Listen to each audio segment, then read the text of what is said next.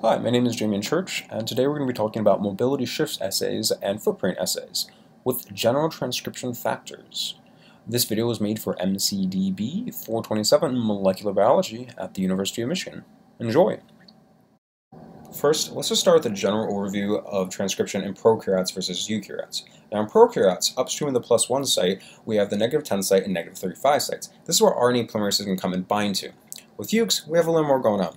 First off, they have three different RNA polymerases. They have RNA polymerase I, which makes the ribosomal RNAs, RNA polymerase II, which makes the mRNAs, and RNA polymerase III, which makes small RNAs. For this video, we're just going to be focusing in on RNA polymerase II, but know that the methods we're going to be talking about are very applicable and could have been applied to RNA polymerase I or III. Another distinction between prokaryotes and eukaryotes are the promoter elements. In prokaryotes, upstream of the +1 site, we have the -10 and -35 sites.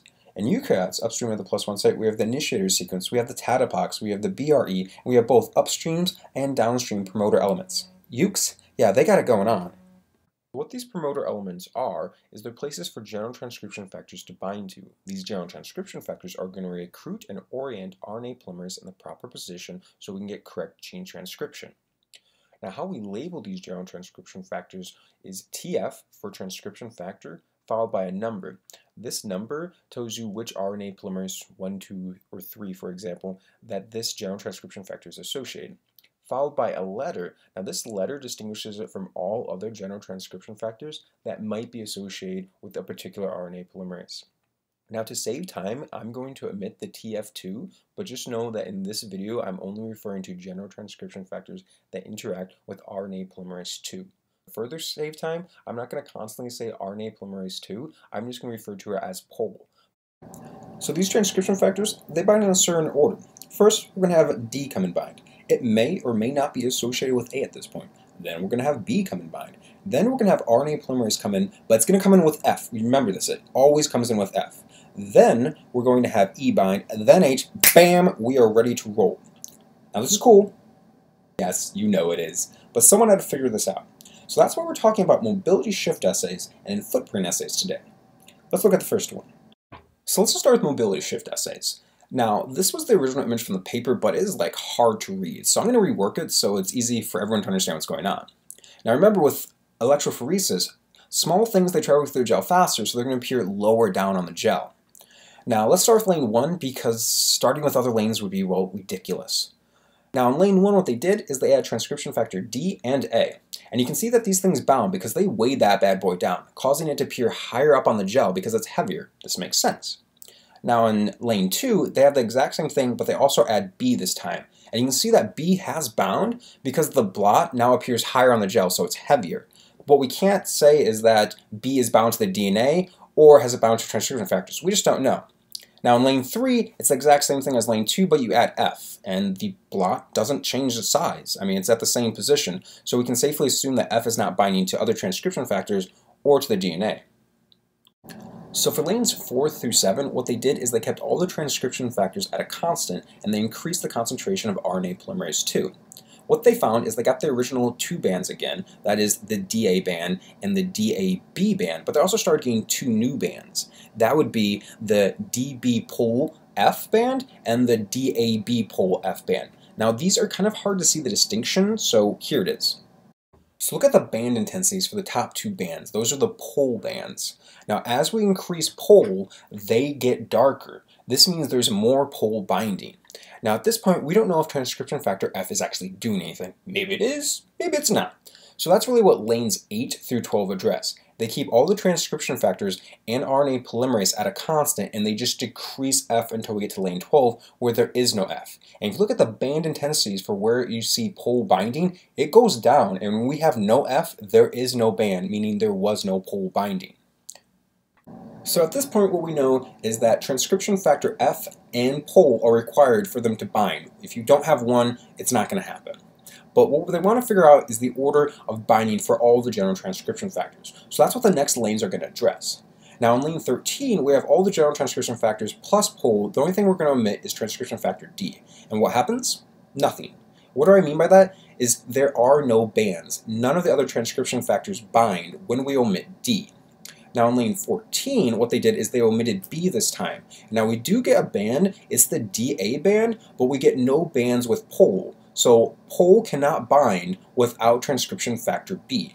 Now in lane 15, what they did is they omitted transcription factor A. Now we do get a band. It's very high up, so we know pol is there, but it's a little lower than the standard pol. And that makes sense because if we omitted transcription factor A, there's one less transcription factor. It should run a little faster. Now lane 16, it has everything. It's really like a control to compare all the other bands to. It's nice. So what are some conclusions that we can draw? Well, first, we can say that D binds first with or without A, then comes B, and then third comes RNA polymerase with F. Remember, it comes in with F. I've said this enough times. Remember. Okay, let's move on to the second mobility gel. Now again, I'm going to rework this because it's like impossible to read. Now in the first lane, they have D, B, pol 2, and F. We're omitting A because he didn't do anything for us last time. Now in lane 2, what they do is they add E. Now it shifts up a bit. It's hard to see, but the original authors, they say it did, so let's trust them. Now in lane 3, what they do is they add E and H, and this time we get a noticeable shift. So both E and H are binding.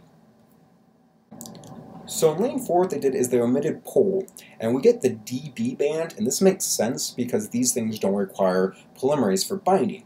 The interesting bit is we don't get a band higher than that, so we know E and H aren't binding. They must bind after pol and F. In lane 5, what they did was they omitted F, and again we get the DB band. In lane 6, they omitted B, and we don't see anything because there's no B there. The only thing that would be binding is D.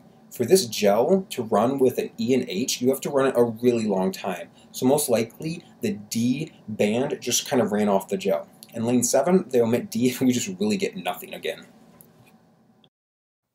Now, one problem I have with this gel is it really doesn't address the order of binding for E and H, but spoilers, it goes E, then H. Now, as bloody cool as all this is, there's one major flaw to the mobility shift assay. It tells us that things are binding, but not how they're binding. And what I mean by that is we don't know if things are binding to the DNA or if these transcription factors are binding on top of each other, sort of like a totem pole. Because they want to know how things are binding, they do a footprint assay. Now again, remember, small things they travel through gel faster, so they're towards the bottom. Now the two strands on the left are template strands. The two strands on the right are non-template strands. So remember with the footprint assay, what we have is we have radio-labeled DNA, and then we add a small amount of DNase. The DNase is going to randomly cut, so we're going to get a ton of bands. The only place that we wouldn't have bands on the gel is where our protein is binding to the DNA. It's going to be protected, so we're going to have this blank region in the gel. So they actually use two different footprinting methods for this assay. They use DNase 1, which has enzymatic activity, and they use this copper complex, which has chemical nuclease activity. It's common in science to use two different methods. It's a way of double checking.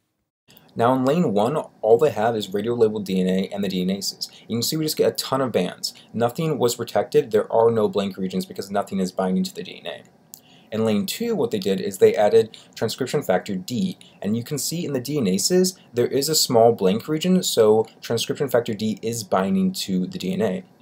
Now in lane 3, what they did is they added transcription factor D and A, and this blank region increases, so you know both transcription factors are binding to the DNA. So for lane 4, what they did is they added transcription factors D, A, and B.